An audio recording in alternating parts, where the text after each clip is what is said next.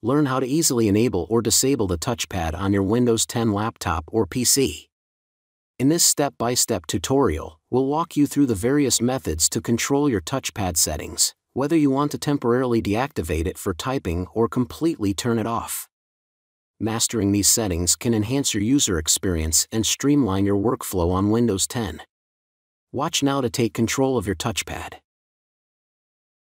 Open Settings. Go to Devices. Select Touchpad from the left-hand menu. Toggle the switch under Touchpad to turn it on or off. I hope this helps. Let me know if you have any other questions.